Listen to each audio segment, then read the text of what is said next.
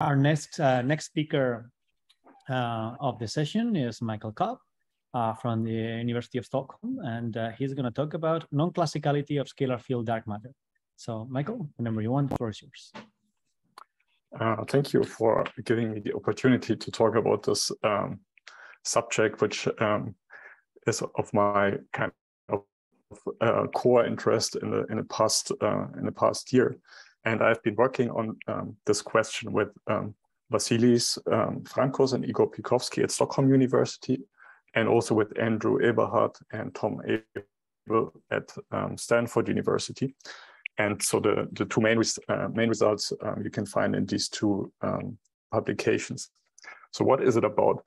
Dark matter is a pillar of cosmology, but yet we know so little about it that it is still a possibility that dark matter could be made of a light scalar field, a light bosonic particle. And if the de Broglie wavelength is large enough, or the mass of this particle small enough, larger than the interparticle distance, the mean interparticle distance, then this type of dark matter is usually described by a classical field rather than by a collection of particles. And it's very interesting to ponder if this classical field description is the right one, given that from the particle perspective, it's a very quantum mechanical state. If the de Broglie wavelength is much larger than the interparticle distance, we usually have in mind that something quantum mechanical is going on.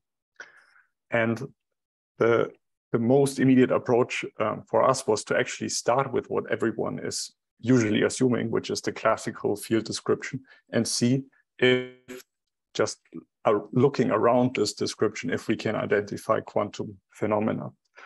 And the most immediate result we got was that there is one related to what is known in quantum optics and also in the context of Bose condensates, squeezing. So the quantum state turns into a squeezed state, and the time scale at which this happens is extremely short. So for the QCD axion, which is one major candidate of these kind of light bosonic particles, which in the rest of the talk I will then therefore call axion-like particles. So for the QCD axion, this time scale is tiny. It's like a few hundred, around 100 microseconds. And so it's a surprisingly short time scale for a quantum phenomenon to arise, especially given that usually people assume it is a classical phenomenon.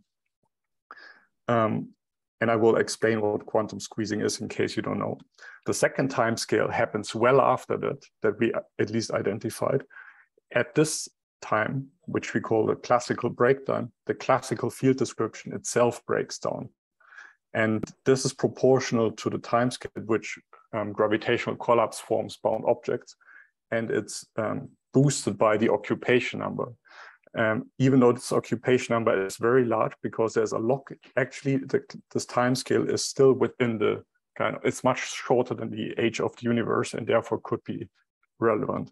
So this is kind of the take home message I wanted to get across first before I go into the details. So why would you be interested in this question? Here you see a snapshot or two snapshots of a cosmological simulation showing you the cosmic web formed by the gravitational attraction of dark matter. On the right, you see how it looks like for the standard cold dark matter particle, a classical particle. And on the left, it's the classical field description that you would expect for axion-like particles, or which is usually assumed. And now you might ask, are there any other circumstances where we have kind of verified that this classical field description is the right one? And here, sorry, as a zoom in, if you can't see these differences here, there are some fringes at these filaments you can better see in this zoomed in picture. And those are features people look for in observations to maybe identify if dark matter is a light scalar field or not. And the other situation where we know this description is valid is in the context of Bose condensates, where we pull down normal matter so that the de Broglie wavelength becomes very large. and this field description becomes valid. But it's very tricky to actually cool it down and keep it in the state where you can see the interference pattern. So if you compare the timescales where it has been done in the lab, milliseconds and millimeters compared to the cosmological timescales, it's quite surprising that this should be valid on these large scales and long timescales. Another argument for why you should be suspicious about this classical field description is how it's usually argued for. So the non-relativistic quantum n-body problem has two formulations. Those are mathematically completely equivalent. One is called non-relativistic quantum field theory. The other one I call quantum n-body problem. Quantum n-body problem looks like textbook quantum mechanics. You have n particles, each has their own position and momentum operator. These are the Heisenberg equations. The maybe less well-known but equivalent formulation is the it's a field theory, but it's completely equivalent. And in this case, the whole dynamics is encapsulated by this Heisenberg equation for the quantum field. And now you can do the kind of hand-wavy classical limit, which is you turn commutation relations into Poisson brackets. This produces you the standard Newtonian particle trajectories in this formulation, or it produces you the Gross-Pitaevskii equation in this formulation. Now you have two classical limits, and the hand-wavy argument to decide which of those should apply is whether the de Broglie wavelength is much smaller or much larger than the interparticle distance.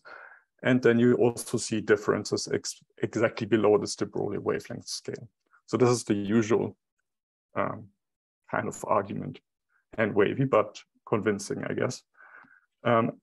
Yet there are some people discussing whether there's actually anything quantum mechanical or not going on. And there's some superficial way of discussing it, and I think the more deeper ways are collected in some of these papers. And so it's clear there are some things that need to be clarified. And so what we did was, I think, the most kind of conservative approach. We actually assume the Gross-Pitaevskii equation to be valid and ask, can there still be on top of that quantum effects? So instead of just doing the hand-wavy turning Poisson brackets, turning commutation relations into Poisson brackets, we instead enforce this Gross-Pitaevskii equation by choosing an ansatz for the quantum field, which is called the Hartree ansatz, and a specific initial condition, which we pick to be a coherent state. Both are very harmless and conservative. If you plug in this ansatz, you get the Gross-Pitaevskii equation for sure, which in a cosmological context looks like this. So these equations have been solved to produce the simulations I showed you earlier. But on top of that, you also get an equation for the field operator that actually creates particles in the Gross-Pitaevskii mode. And the equation of motion is known as the Kerr nonlinear oscillator equation. And you have for this in front of these linear and cubic terms of the Gross-Pitaevskii mode operator, two coefficients, omega and chi, and those are completely determined by the solution of the Gross-Pitaevskii equation. So knowing basically what the solution, I don't know if I still there, yes. So knowing what the solution to these equations, to this equation is, you can determine these parameters. And the interpretation is that this is related to kinetic energy, and this is related to gravitational potential energy. And you can work out what these coefficients are. They are related to the axion-like particle mass and its root mean velocity squared, which is about 10 to the minus 6 of the speed of light. This A is the scale factor of the universe. You don't need to worry about this. So what are the properties of this Kerr nonlinear oscillator equation? Interestingly, if you plug in as an initial condition the coherent state, it doesn't stay a coherent state. So here I show you a phase-space picture of the coherent state, and you see it deforms into a squeezed state. What is a squeeze state? You can construct it from the vacuum state by applying a squeezing and a displacement operator. Unfortunately, I'm running out of time, so I won't explain to you what squeezing actually. Yeah, what squeezing actually is. It's a deformation of the coherent state that in phase space literally looks like you are squeezing it in one direction. And interestingly, if you have the squeezing, you cannot describe it in any way classically. That's why we thought it's a nice result, because it immediately produces you something non-classical despite the validity of the Gross-Pitaevskii equation. Now we worked out what's the time scale. I don't go through the details because I'm running out of time. And I already showed you this main result, which is the kind of 100 microsecond scale where squeezing starts to manifest. And then there's also a time scale where it's getting really big. And if you are familiar with inflation, these kind of monstrous values of squeezing are also occurring during inflation when the vacuum fluctuations get amplified. In any case, none of these results would have been obtained if we made the standard assumption that this operator is a C number. So it all depends on treating it within quantum physics consistently. To conclude, we have shown that the Gross-Pitaevskii equation is incomplete and is accompanied by this Kerr oscillator equation, which produces squeezing out of an initially coherent state. This is a witness of non-classicality, and it happens on these very short time scales. And crucially, it's independent of the occupation number. Usually, occupation numbers are invoked to argue for classicality. Open questions are if the squeezing can be observed and what decoherence might do to the squeezed states. We are working on this at the moment. In addition, we also worked on actually going beyond the Gross-Pitaevskii equation with colleagues in Stanford, especially Andrew Eberhard, the PhD student there. He worked out corrections to the Gross-Pitaevskii equation and derived this new time scale at which the Gross-Pitaevskii equation breaks down. And I'm also working on other related modifications of the Gross-Pitaevskii at the moment. That's it. Thanks. All right. Thank you very much, Michael.